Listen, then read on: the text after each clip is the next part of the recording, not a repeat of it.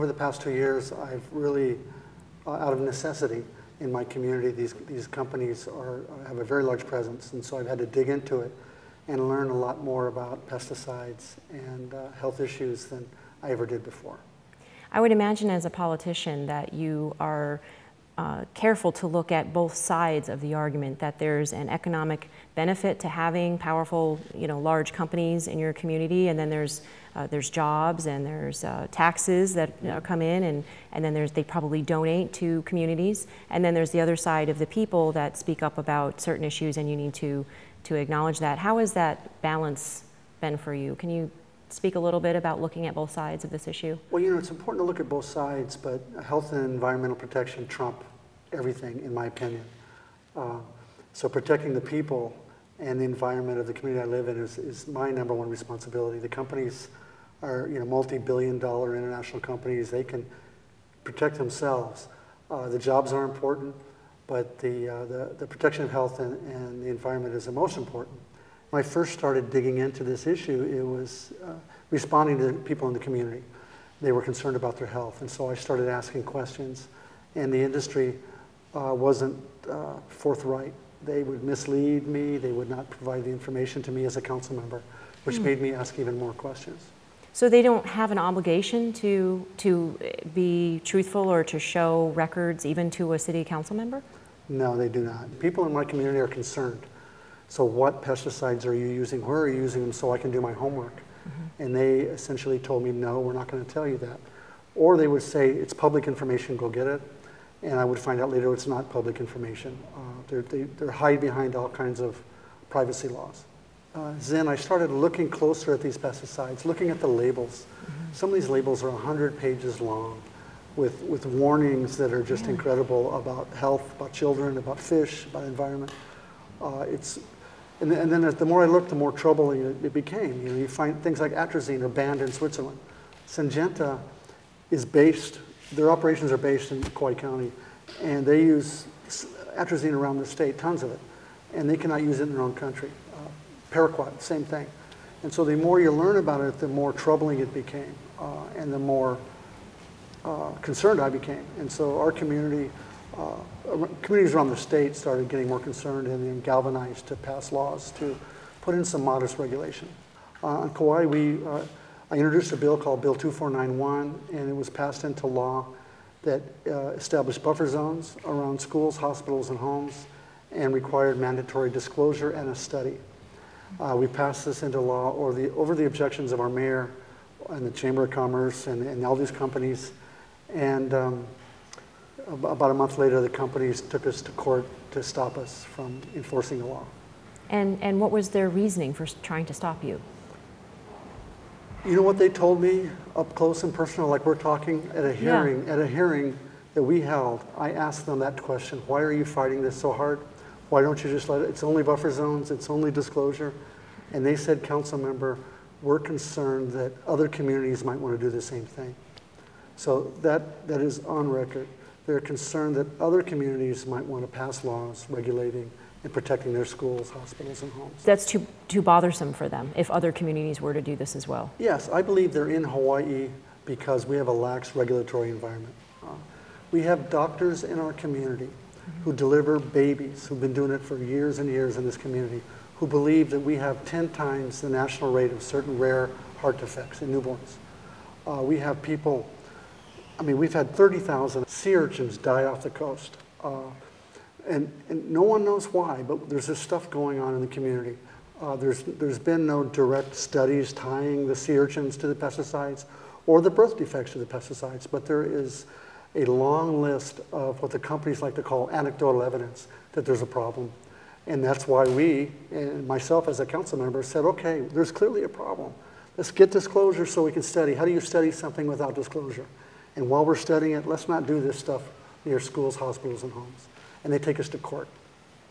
And the application of pesticides is year after year after year. And where I live, it's been going on for 25, 30 years. And some of the people that in the industry will say, well, no one's getting sick, no one's throwing up. You know, to their definition of getting sick is somebody throwing up. Or dropping dead immediately. Or dropping dead.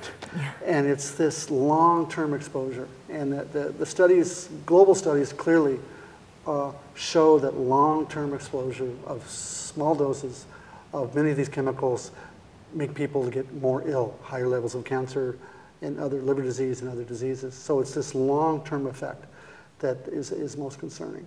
It's also interesting that these companies like Syngenta have sister companies like AstraZeneca, which sell the pharmaceuticals, which are the remedies for the very same symptoms which you're talking about. So it's a perfect profit circle for them. Mm-hmm. They make the pesticides which make us sick, and then they also make the pharmaceuticals to make us feel better. It's extremely daunting, and yet you got up in front of the shareholder meeting and were able to speak to them directly about this issue. How was that experience for you? You know, it was an incredible experience, actually, to stand in front of 900 people who are profiting. I don't believe those shareholders realize that what they're doing in my backyard, they're not allowed to do in Switzerland.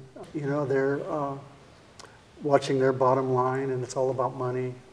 You know, sitting there before I spoke, watching their presentation, the annual board meeting, they're putting up their projected profits, and none of it was about crop yields or food. It was all about, if we only get this country to approve this pesticide, we'll make another $30 million.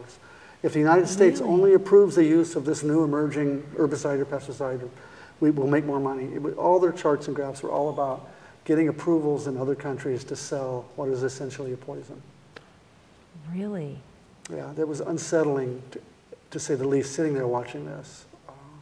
I'm a reasonable guy. I've been in politics for 15 years. I know about balance. I know about working together, and you can't just kick these guys out. And I know all that stuff. When I first started, I thought in my mind about coexistence. Let's just do some buffer zones. Let's get disclosure. Let's regulate this industry.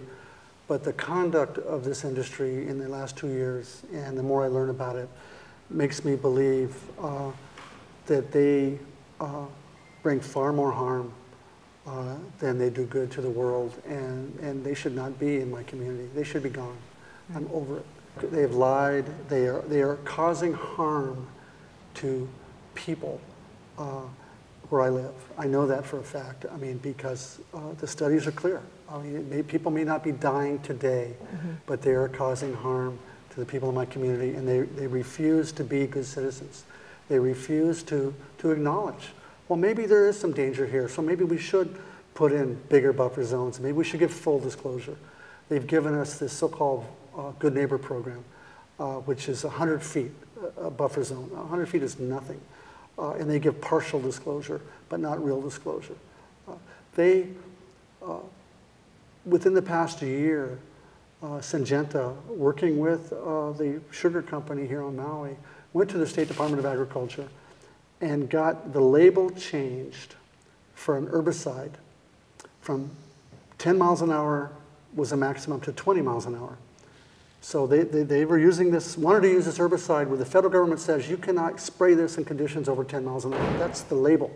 And as they always tell you, the label's the law. So this company went to the Department of Agriculture and said, you know, it's too windy on Maui. And if we don't raise that limit to 20 miles an hour, it's going to cost us money. So the Department of Agriculture signed the paper and let them do that with no public notice, no review as to how much, what volume they're using. Are they using a gallon? They're using a ton? Are there any kids but nearby? Nothing. And that's how they operate. You know, they call themselves good neighbors. The Environmental Protection Agency, the EPA, just announced that they intend to ban that. And it'll take a year, maybe 16 months.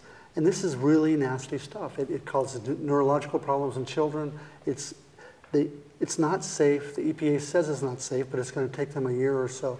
You would think these companies, out of the abundance of caution, would say, hey, we're going to stop voluntarily using this stuff. We understand the community is concerned, the EPA is concerned, we're going to stop using it. But no, their attitude is they're going to use it as long as they can, they're going to delay the EPA as long as they can, and they're going to keep using these materials, these pesticides, these chemicals that are causing harm, and they know they're causing harm.